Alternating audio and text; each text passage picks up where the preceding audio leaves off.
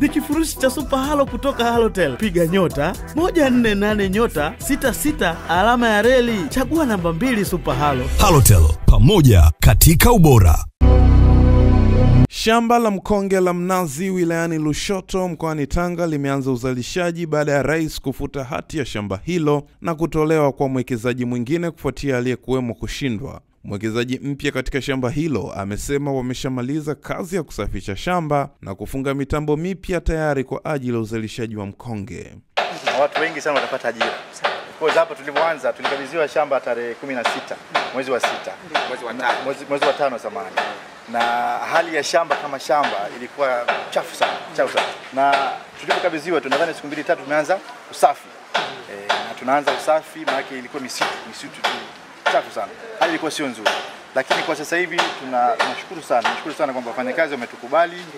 Lakini tunaomba tuwaje kwa wingi sasa. Maana kazi imeanza kazi.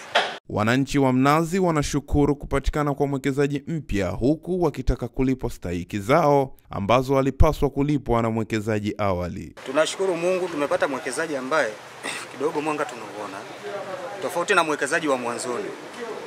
Vitendea kazi vilikuwa ni vibovu. Yaani mishahara watu wanadhulumiwa, kuna baadhi ya watu wamekufa, wengine bado wanadai pesa zao. Lakini kwa sasa hivi tunashukuru Mungu. Alhamdulillah, tunakoendelea nako tunamwombea naye heri. Tuende hivi tulivyoona mpaka mwisho wetu. Ila huyu mwekezaji mwingine hatutaki kumuona hapa kabisa. Hatutaki kumuona kwa jinsi alivyotufanyia. Tunachoomba tu serikali tufanyie mpango wa kizetu hizi za nyuma ambazo tulikuwa tunamdai mwekezaji aliyoondoka tuweze kuzipata ili tuweze kusaidia hata familia zetu. Mlikuwa wafanyakazi wangapi? Hapa tulikuwa wafanyakazi 62 tulioajiriwa. Na malimbikizo ni ya nini na nini ambayo mnadai?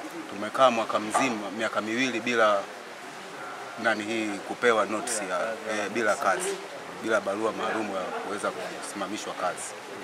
Mkurugenzi wa halmashauri wa wilaya ya Lushosto, Kazimbaya Makwega, anasema wafanyakazi wa awali wanaodai watalipwa stahiki zao ambazo ni zaidi ya shilingi bilioni 2 zilizotolewa na mwekezaji mpya.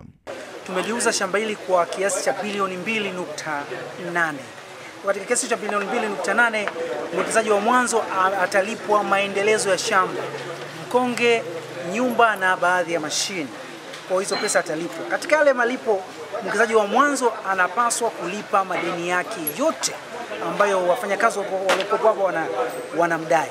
Si madeni tu, kuna madeni pia ya kodi, TRA, halmashauri na taasisi zingine zinazomdai. Kwa hiyo kuna wananchi wanamdai, wafanyabiashara watapaswa kulipwa pesa hizo. Na hizo pesa zitatoka kutokana na pesa zile ambazo shamba hili limeuzwa. Lakini pia kuna pesa ambapo halmashauri itapata, lakini pesa zingine zitakwenda serikali kuu. Serikali imepokea zaidi ya shilingi bilioni 2 kutoka kwa mwekezaji wa Sasa na takriban wafanyakazi 300 hadi 500 wanatarajiwa kuajiriwa kwenye shamba la Mnazi.